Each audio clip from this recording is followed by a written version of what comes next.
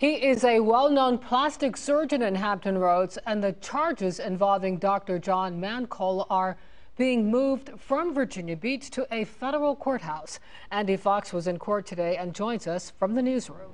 Regina, we were the first to report on this case last September, and today we were expecting the preliminary hearing, but it was not to be. There have been lots of continuances in this case.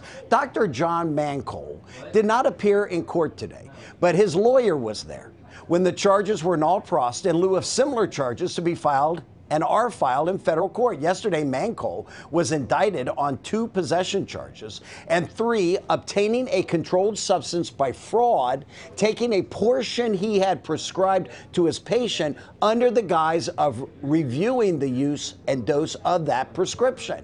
Dr. Mancol's attorney told me last September on the state charges in Virginia Beach. We are still attempting to discover the facts regarding the allegations. But one thing is crystal clear, and that is Dr. Mancol maintains his innocence of these charges, and he hopes for a speedy resolution and ultimately complete vindication.